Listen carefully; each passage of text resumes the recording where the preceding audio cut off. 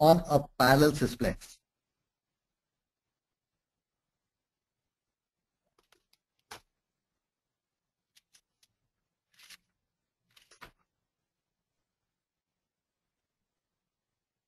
The screen that you see on your monitor now is going to talk about how DB2 data sharing groups are implemented.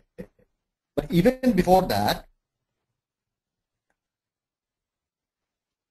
you must understand that how the data sharing is basically carried all over the world. There are actually 4 ways to do the data sharing. First is through the uses of a single server. Second, through the uses of a partition.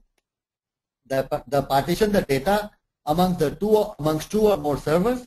Third, distribute the data amongst 2 or more servers.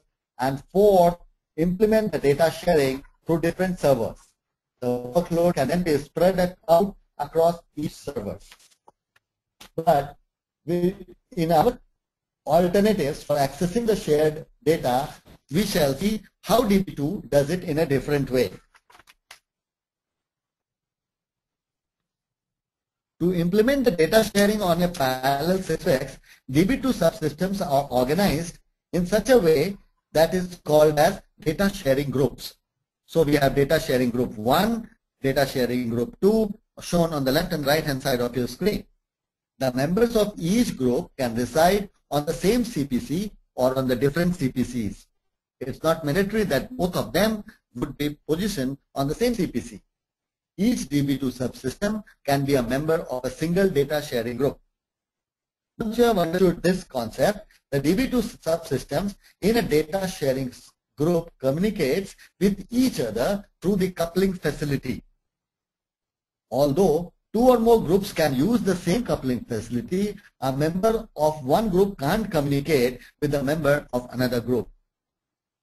Now, you must understand that in addition to the actual data, the member of the data sharing groups also share the DB2 catalog and the DB2 directories that are shown on your screen, and that stores the information about the plans and packages that accesses the data. In a DB2 subsystem or an entire CPC in a data sharing group shuts down, work can be routed to another subsystem or the CPC in the group, since all the members of the group can access the same data.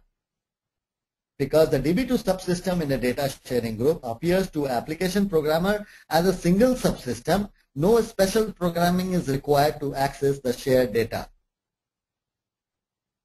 So this is how the DB2 sharing groups are implemented across the whole mega system.